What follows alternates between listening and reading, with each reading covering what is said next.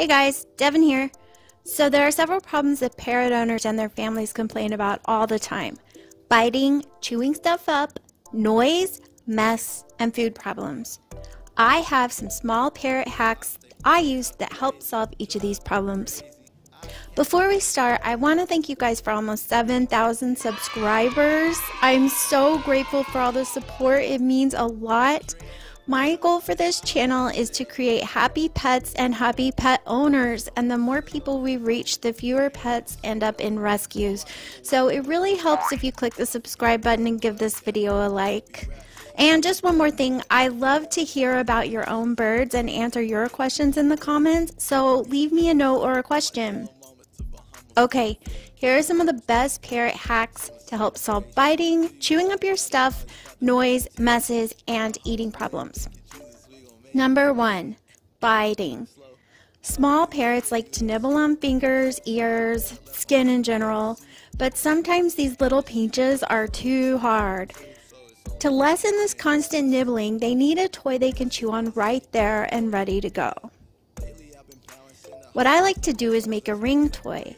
Put some paper or a little toy through a ring and put it on your hand. He'll chew on it instead of your fingers. If he likes to chew on your ears or earrings, put a paper roll or a toy on your hoodie strings or hang it from a necklace chain. He'll be more interested in chewing on that. Number 2, chewing. Chewing can be a parrot's favorite game, but if it's your phone case, keyboard, or books, you probably want to try and switch his focus. For books, I like to clip a paper roll to the top of my book or the side of my book, and he can chew on that while I read instead of chewing on my book. If they like chewing on keyboard keys or on your phone case, you can tape a chew toy to your computer monitor or to the top of your phone. Now the FBI can't watch you, and your bird will happily chew on his toy and hopefully avoid your keyboard.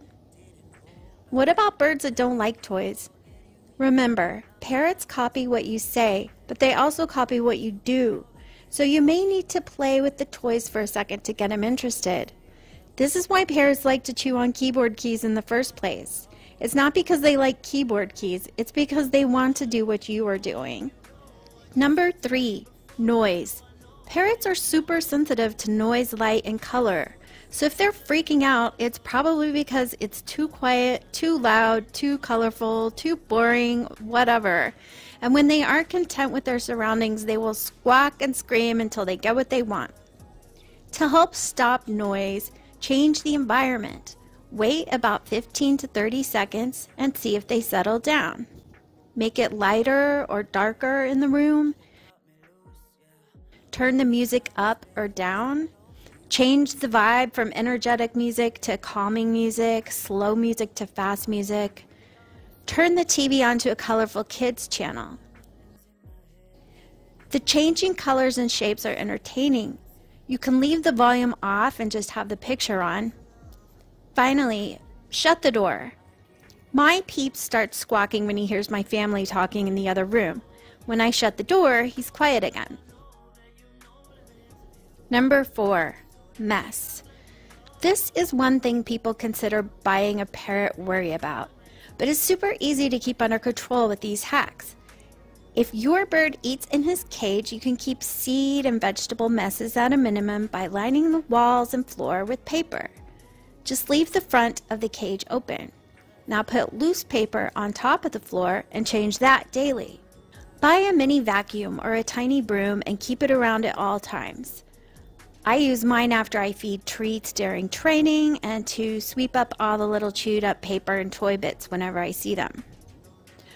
Also, buy a little spray bottle and fill it with water. Keep a roll of paper towels around and just pick up the poop whenever you see it.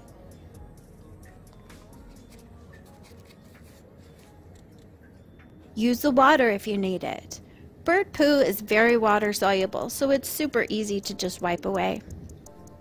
Finally, number 5, eating. Most parrot owners know that parrots need fresh veggies and pellets to be healthy, but many birds don't want to eat them, mostly because they have no idea what they are. Remember, parrots want to do what you are doing. If you pretend to eat the veggies or the pellets, your bird will get interested.